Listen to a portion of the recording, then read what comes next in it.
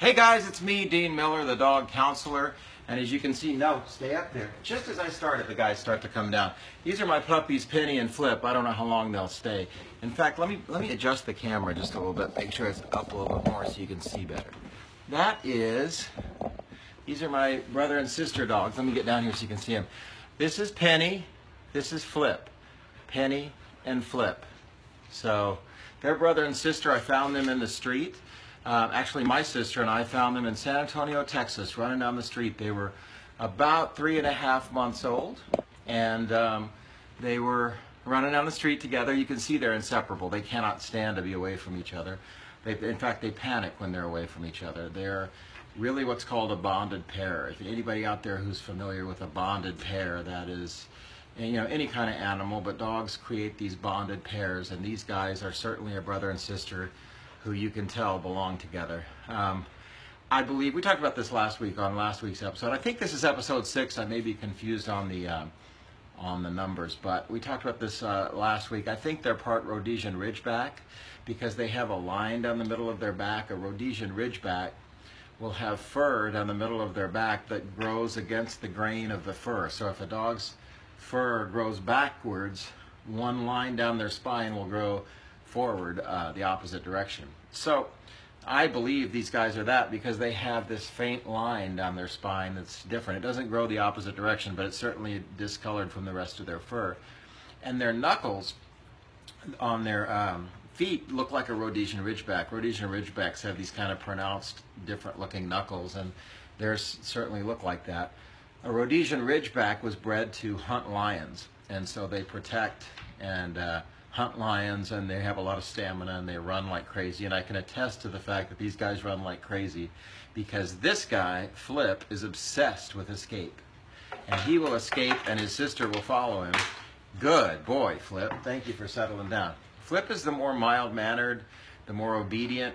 Penny is the more mischievous, crazy. I call her Lucille Ball. But what's strange is Flip is the one obsessed with escape.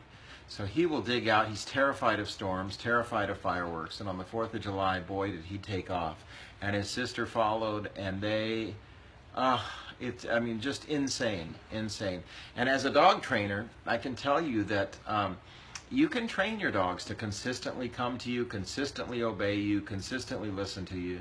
But there's always that day when a firework goes off, that day when a car backfires, that day when there's a squirrel or a rabbit or something, and that dog just, all training goes out the window. There's an old saying, there's no knowledge behind instinct. Instinct just takes over and boom, they're gone. So that happened on the 4th of July. Luckily, I got them back. Luckily, after they clear their heads and aren't so crazy, they do come back to me. I think they do love their dad. I really believe they do. Let me adjust this so you can see it a little bit better. This is our Wolf Driver logo. I think I had it a little bright. If you're familiar with Wolf Driver, this is the channel named after the Wolf Driver. The Wolf Driver is the guy that you see here all the time in his cart with his, or various carts with his dogs, and they pull him, and he travels in this Wolf Driver cart. And he started this whole channel, Bill Hellman, and he started this whole channel, and he asked me to be a part of it, and I'm forever grateful for that because I really enjoy talking to you guys about what I know about dogs. I love answering your questions, and I find that each time I do these episodes, I learn something myself. So it's been really good for my training. It's been really good for me to do this, and I really enjoy it. My name is Dean Miller, and I am known as the dog counselor. I counsel people about their dogs. I go to your home, and I talk to you about your dog and, you know, basically what's going on with your dog. And I do in-home sessions, which I believe a dog learns much better at home than they do in a class, because that's their own territory. That's where they're most comfortable. And if you can learn in your own home, it's pretty ideal. I'm trying to stay out of the way of the dogs, but still stay on camera so you can see the cute dogs instead of my ugly mug. But anyway, we're getting some guests writing in and some people sending little thumbs ups and hearts and stuff, and I love that. It makes me know that somebody's actually listening to my rambling. Let's see what people have to say. I have to actually take these glasses off and get up on the screen when I want to see what people are saying. So let me look up here. Kim Villanueva says, I hope I'm saying that right. So, you know, I guess it would be either Villanueva or Villanueva. But Kim says, I'm having issues about my boy Bruce. He's a great dog. That doesn't sound like issues to me. That sounds like he's a great dog, but maybe you can let us know what those issues are. Hi from Cincinnati, and then this is Chucky. Hello. I'm getting a lot of hellos. But if you have any real like comments or questions or anything, I'd love to answer them. I'd love to talk to you. Oh, here we go. Here's Kim. He has anxiety. He will circle the house. You know, that is really strange that you came up with that question, because I just left a house where a dog had anxiety. And what that dog was doing was, the anxiety was manifesting itself in a way where the dog would stare at reflective things, stare at shadows, fixate. I've seen dogs lick the floor and pace the floor. And it's really difficult to fix if you don't know the wiring of a dog. Dogs are wired differently up here than humans are. And humans have this instinct to want to say, it's okay, it's all right, everything's okay, don't worry. And dogs respond very much to tone of voice and attitude. And so when a dog is having anxiety or stress and you say, it's okay, that tone sounds exactly like, good girl, good boy, it's okay, it's okay. And so in essence, they take that as nurturing or affection or love. And so if a dog is in an anxious state of mind and you're saying, it's okay, they're taking it as you're saying, I love it when you're stressed. Could you be more stressed? And my suggestion is finding a mild interruption to the anxiety. So you want to correct it, but in a mild way. If you correct in a higher level way, you're going to cause more anxiety. So for example, the dog is pacing and walking and you say, no. And if you say it gently, no. Or you touch them, you kind of touch them with your finger, maybe on the shoulder or something to snap them out of it. That's a gentle correction. If you say, no, they're going to really hit the roof with more anxiety and do the behavior more. But a gentle, hey, snap out of it, no. And then when they snap out of it for a minute, you praise. That's when you gently and quietly praise. You don't want to say, oh, good dog, because it just cranks it up again. The pattern is, no, and then good puppy, good puppy.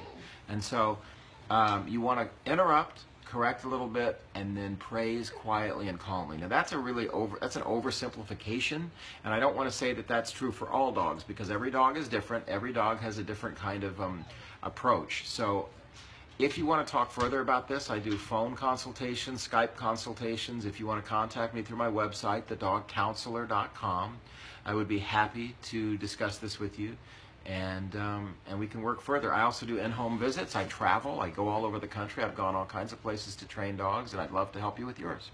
So let me look at more comments. I'm having an issue here on the screen, which is I don't have the time up here, so I don't know how long my show is going to be. So I may have to go back here and check the time on the computer or something, or somebody tell me when I'm coming up on 30 minutes. But let me look at some of the comments and questions here. Let's see what we've got here. I don't know what that means. Hello from Waterford, Michigan. Hello, Kelly. I try to comment a pic of my dog, Chucky. Okay, well, I don't see that pic, so I don't know what that means. Yes, people don't use common sense a lot of the time, and they need someone to give them good advice. And that is true. That is true. A lot of people don't use common sense, and they don't think in terms of a dog being wired differently from a human. A dog is wired differently from a human being. Okay? My dog Kirby's over here whining because he wants my attention. Kirby, hush. Shh. I'll be with you in a minute. Thank you. Okay. Hello from Richmond. Hello, Teresa. And let's see here. Okay, Rochelle says, my Diesel's very loving, but anyone that touches his fence will get bit. Well, you have a very protective dog. And oftentimes what happens is we inadvertently make our dogs, we make them our security guards. And so you know, there's a lot that leads up to why a dog feels protective of their own space. And it's good to have a dog that barks or warns you or lets you know someone's there. But if a dog is attacking or biting through the fence, that can be a liability. It can be a danger. It can be a danger to your dog. If someone gets hurt by your dog, a person can often, the city or the county can take your dog away for hurting someone. So I always suggest that you get enough training to have control of your dog so that you don't have a liability, someone doesn't get hurt. I'd hate for a child to reach through your fence. If you decide you want some training in that direction, I can certainly help with that. So let me see here. Now someone's at my door. Hold on, guys. Now someone's at my door, and I can't answer it right now. Hush, guys, hush, hush. Okay, so let's see here. Dogs don't like thunder. Let's see here what this says. Dogs don't like thunder. How can we calm them? There are many, many ways to calm a dog with thunder, but thunder and thunderstorms are often the hardest things to correct because the thunderstorm is out there and we're down here and the dog can't see us control. So if they can't see us controlling the situation, then they can't they can't know that we're in charge. So that becomes a big problem for us. There are many situations, again, with the it's okay, we don't want to praise and say it's okay. So we don't want to constantly do that, because when we do that, that is like telling the dog, good dog, be scared of the storm. I like it when you're scared. And we can't, imply that we like it when they're scared. We want to say, the attitude we want to convey when a dog is afraid of a storm or fireworks is more a position of strength. Okay, so we want to convey that we're strong. We want to. If I can get Henry to come here. Henry, you want to come here and show us? You want to help us? Come here. Henry, come here. Come here, buddy. Henry, come up here. Good boy. Henry's going to help me. I'm going to show you Henry. This is Henry's backside. There's Henry. Right here. Stop. Right here, buddy. So when a dog is afraid, and you're saying, it's okay, they're taking that as praise and affection, okay? So when a dog is in an upset state of mind, you don't want to be giving affection and praise because they take it as you encouraging that feeling. If a dog's afraid or scared, I want to have this attitude of strength. I want to say, hey, you're fine. I want a slight amount of pressure, like hugging somebody or like holding somebody, or like if you gripped a child's hand and said, I got you. The attitude we want to convey to a dog is, I got you. You see? I got you. I'm holding on to you. You're fine. It's the same principle as a thunder shirt, which puts a little bit of pressure around a dog. A hug, a little bit of pressure. That's okay, Henry. You can go. Thank you. Thank you, buddy, for helping me. You want to help? Flip wants to help, too. Okay, so anyway, it's the principle of a thunder shirt, which is put a little bit of pressure or a hug on. It's the same principle. They use this with animals a lot. They use it with cattle in cattle chutes. When they go in a chute and they're going to do shots or medical work or castration on a cattle, they'll put them in a chute, and that chute puts pressure on the sides of the cow, and the cow will relax. Same principle. Animals often relax when you put a little bit of firm pressure. Not hard, just like a hug, okay? Or a firm handshake. And they use this technique with autistic children as well. Oftentimes an autistic child can be out of control or can't be reached or can't be,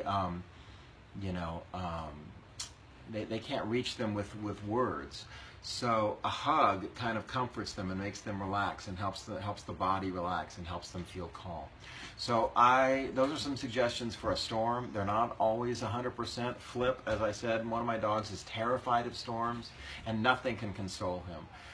The best possible thing is to give them a place to escape and relax and just wait it out. If they like going under the bed, if they like a certain spot in a room, if they like to go somewhere, well then by all means let them have access to that. So let me look up on here and see what else we got. We got Hello Cute Doggy from Amira. Hi Amira. Hi Lynette. Let's see. Oh, Lynette is whose question I just answered. My son's dog is half-breed and he's a handful. Well, I can't help with that unless I know what the problem is, but I'd be happy to help if you want to write to me or call me. My puppies are 9 months old. They will not stay in the yard. We've even put up a 6-foot privacy fence. They still scale it to run around the neighborhood. I do not want to go to shot collars, do not want them to be hit by a car either. Okay, I agree with you. I know what you're saying. I have my dogs escape too.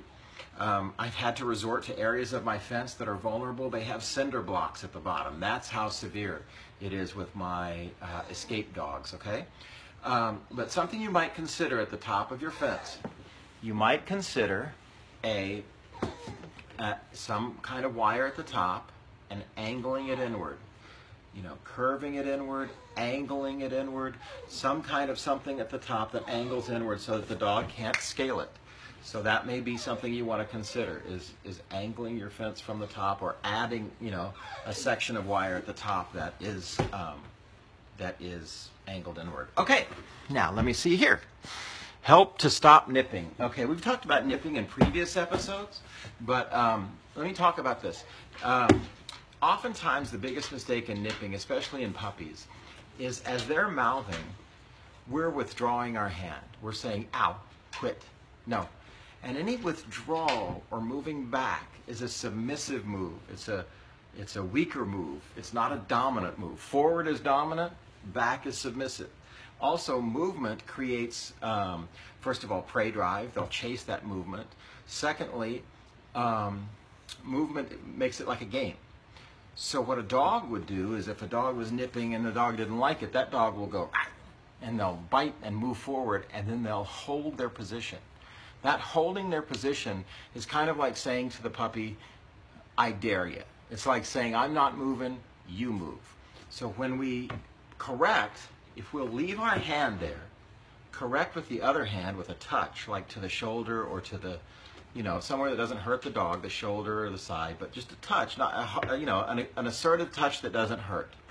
So the dog's mouthing here, you say no, and then leave that hand motionless. And you'll watch the dog withdraw and then come back, usually with a lick or something more submissive. Sometimes it takes 1 or 2 corrections, nothing harsh, nothing hard, but by leaving that hand still, the dog learns to accommodate and be more soft-mouthed on the hand.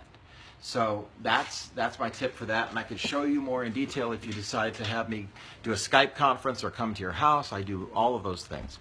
So let me see here. I don't know what that means. Oh, I see. Your dog. You're saying that. Okay, Kim says my dog wants me to stop exactly what I'm doing at that moment and go outside just for nothing. He will lay down and that's it. I'm trying to get some things done, and when he's like that, I'm like, what? And we understand each other. Yeah. Well, it's clear to me.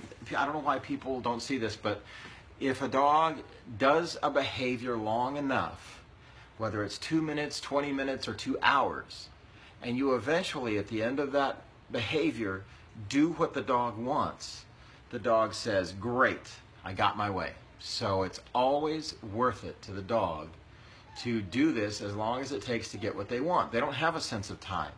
So if your dog is whining or crying, for example, and you eventually go and give the dog attention, give the dog what it wants, the dog just pushes that button every time. You want to correct it. You want to say no and then go away. No, more serious correction if you have to. No, if you have to. So we want to, you know, do that correction, and then if the dog complies, then you can give the dog what they want, but not when they're pushing your buttons to get what they want. Okay, so let's see here. May I post a pic of Chucky? Of course you can. Just go ahead and post it. Let's see here. I have an approximately 10-year-old Cocker Spaniel that has suddenly decided she hates going in the car. She shakes, paws like crazy. We spend the winters in Florida. Help, please. Vets can't find anything wrong with her, and she's a rescue we've had for 7 years. Okay, I can fix this. I can't fix it in a 5-minute answer on Skype, but I mean on broadcast here on Facebook Live, but I can fix it if I come to you for a consultation, or you can have a Skype consultation or a call. Just contact me through thedogcounselor.com. My email address is dean@thedogcounselor.com, and I'd be happy to help you with this problem. But it's a problem that happens in stages. And oftentimes when a dog is panicked about the car, we don't even know or see what caused it. It could have happened in a ride somewhere. They could have fallen, hit a bump, some noise outside, a reflection, something going by that you know, scared the dog. And then they often get locked in their... hey, hush guys, hush! They get locked in their position, so they cannot get out of it by themselves. Stop, Kirby, stop. Everybody's going crazy because there's somebody at the door. They cannot, they get stuck. Hey, hush! That's real life, guys, around here.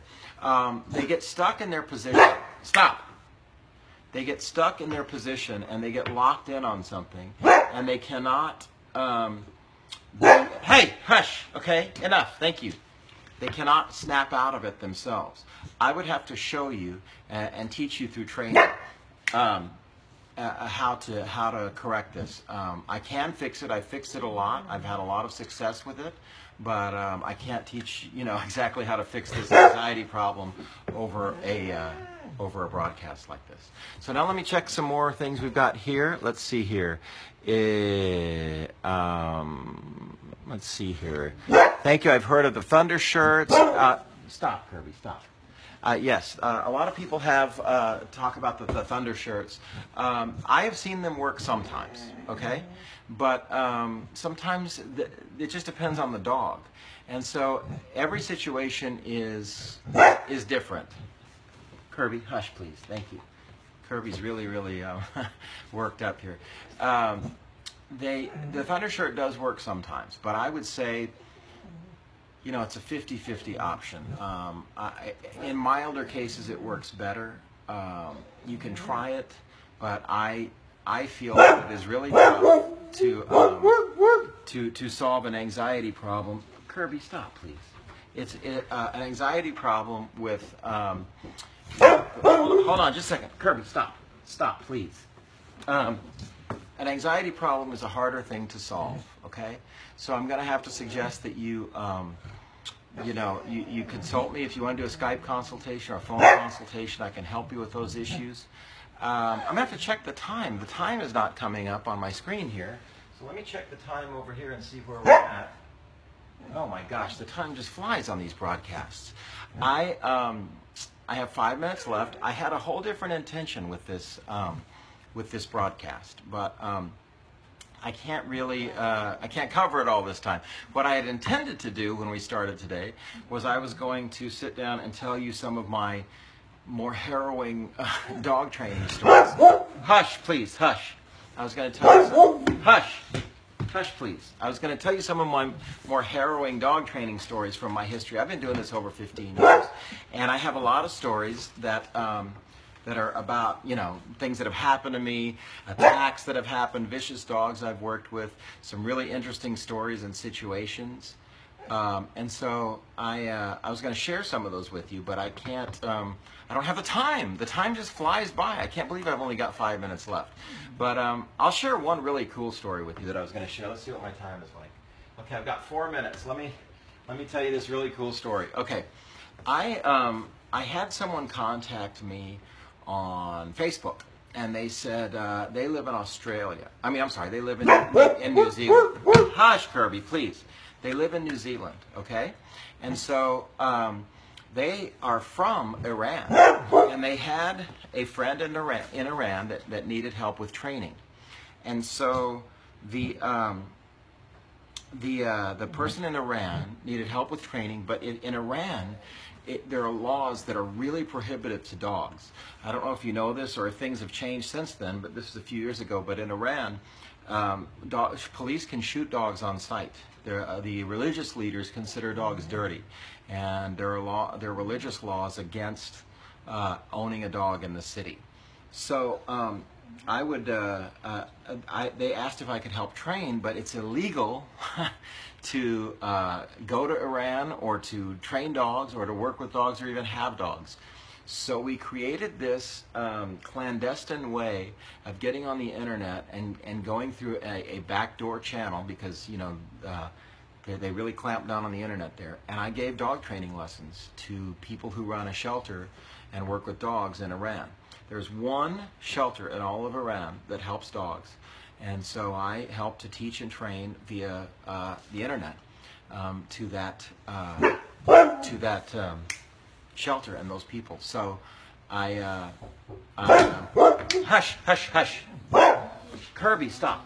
So that's a fascinating story. And next week I'm going to just start right off with my stories of training so that I don't get behind like this. The time goes flying by. We are going to broadcast again on Thursday let's see, Sunday, yes, Thursday at 8 o'clock Central Time. Please come back and check us out and bring your questions and talk to us. I'd be happy to answer any questions. But I'm going to devote Thursday to my stories about dog training because I have some fascinating ones. And today we got distracted and we got off track and we talked about a bunch of other stuff and people are knocking on the door and the dogs are barking. Sorry about all that, guys, but it's real life. But if you come back Thursday, I'm going to tell you all my fascinating stories about dog training, being attacked, training in Iran, all these different things. In the meantime, if you would check out my book, A Dog's Way. You can get it on Amazon.com. It's called A Dog's Way, How Dogs Make Us Better People. And I hope you'll check it out. And if you need to contact me, I'm at thedogcounselor.com. Again, thank you to the Wolf Driver and the Wolf Driver channel for letting me be a part of this. I really enjoy it every week. And please contact me when you can. Okay? Good. Have a good week. Bye-bye, guys. Thanks.